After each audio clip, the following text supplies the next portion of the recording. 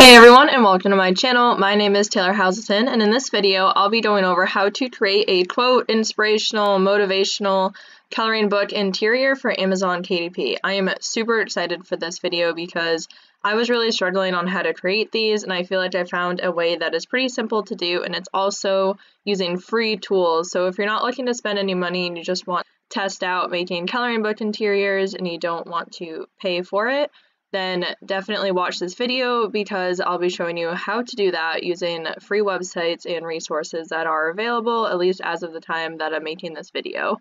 Before we get started, please don't forget to hit that like and subscribe button. I also would love it if you guys could comment any suggestions, tips, feedback, anything like that. I greatly appreciate all the support. It really helps me out, and you guys are awesome. So alright, let's get started.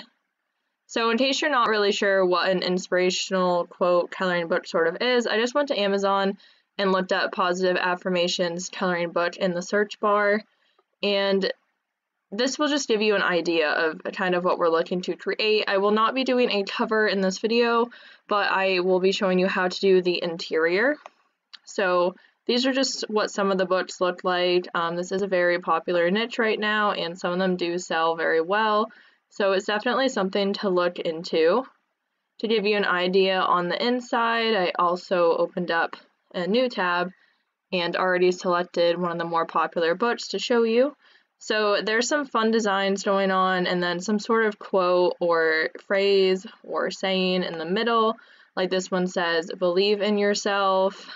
So this is sort of what I'll be showing you how to create today. So if this is what you're looking to do, then you're definitely watching the right video. Before we keep going, please don't forget to make sure that you are following up on all of the trademark laws and everything. I am not an expert in this, but this website seems to be pretty useful, so if you're unsure about something, I will have the link to this in the description below, along with a ton of other resources. So definitely check it out. Just make sure that you're following all the rules, that you're not going against any sort of trademarks. You definitely don't want to risk having your KDP account shut down, so highly recommend doing some research on this, especially if you're doing quotes, inspiration, motivational stuff like that. You'll be surprised what is already trademarked. Next, in case you are unsure what size to do your KDP cover, KDP does have a cover calculator. I'll also have the link to that below. And you just fill in the information, and then when you scroll down, it'll say calculate dimensions, and it will tell you exactly what size to do your KDP book cover, which will be super helpful, especially with Canva. So moving on to actually creating the interior for your coloring book. So I'll be using Canva for this.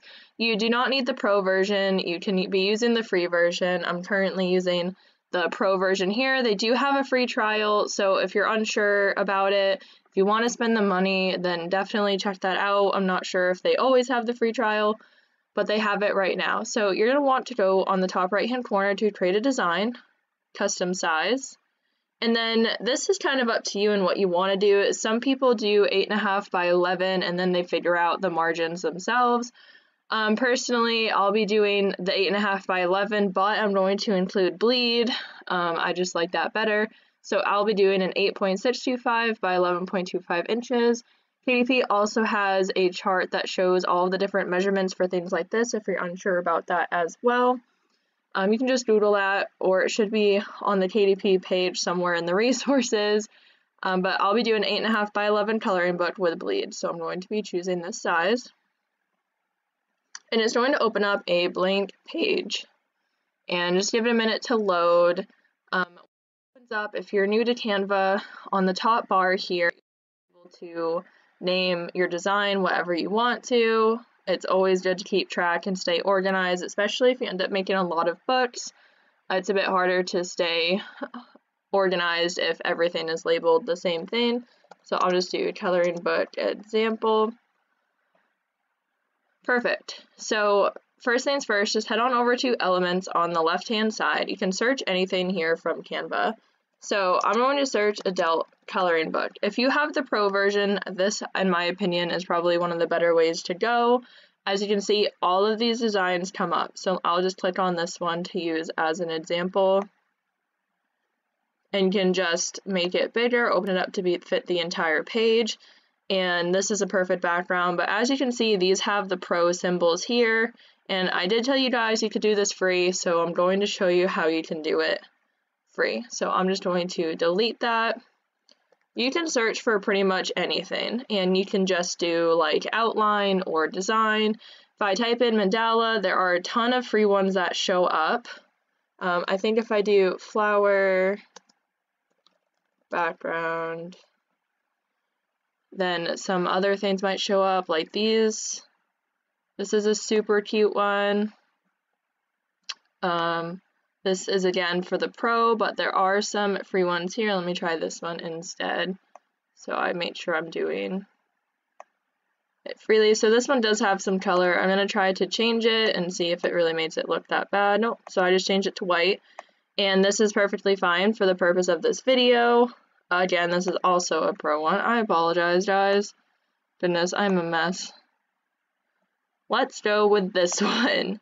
This one's free, but as you can see, like I've already gone through multiple images and there are so many possibilities with Canva. So here we go. This is using a free photo, and if you're not using the pro version, you'll just have to search a bit more. You can probably use some of the colored images. Sometimes it gives you the option to change the colors up here. So there's definitely tons and tons of options. Next, you're going to want to go to text and just click whichever one you want to add. I'm going to do add a heading, and I'm just going to type I am super awesome in all caps. And obviously, like, you need to figure out how to get this in a way that people can color it, because just putting it like this isn't really going to be useful. So I'm going to click on it, and I'm going to change the font first, because I don't like that font for coloring. Let's do this one. Perfect. I like that so much better. I'm just going to space this out a bit so that way they're not all on the same line. Perfect. And now I'm going to go to effects. And now you can do this a couple different ways. So one way to do the text is to use hollow, and it will show up like this. And obviously you can't really color it like that either, but what you could do is go to elements, and you could look for a circle, which it might just be on your front page, or you can just search it in the bar, and you can click on the circle. You can change the color to white and put it in the middle or wherever, and you could just do it like that. So that's one way to go about this. If you don't want to do that though, you don't want a circle, you just want the image as is, then you can go back to effects, and you can hit splice instead. You can make it all the way thick or however you want, offset 0. I'm going to make this bigger so you guys can see it better. And if someone was coloring, I'd want it to be bigger anyways. You can change the color to white. So now you can see that it's definitely clear. The white makes it stick out with the black outline, and anybody could definitely color this as a coloring page. So that is a super, super simple way to do it. I'm going to show you another resource to get free backgrounds, as I know the free backgrounds in Canva aren't as many as the pro version, obviously. But again, I highly recommend doing the free trial. I believe it's for 30 days. You can go to pixabay.com and type in adult coloring book or anything you want to, and they have a bunch of different options too, and these are free as well. You can just download these to your computer and then upload them in Canva and use them as a background. So there's plenty of options to do this for free. You don't need to use the pro version. Obviously you have a lot more like leeway with the pro version. You have so many more options. Just make sure when you click on an image that you have free for commercial use. This says no attribution required, so you could just download this, add it onto your coloring book, and you would be good to go.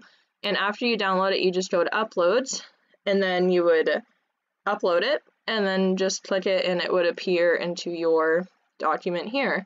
So these can definitely be simple to make. I am so happy I got to do this tutorial today. This has been a really great experience for me, and I just finished my first positive affirmations coloring book. I think I might go ahead and edit it a little bit though. I'm not super happy with how it came out, but that this business is all about learning. So I really hope that this was helpful. If you have any questions, please feel free to let me know.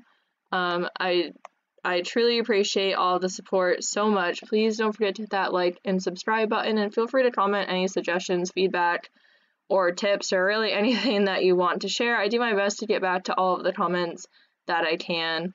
And don't forget to check out all of the resources that I'll have in the description below. Thank you so much for watching and have a wonderful day.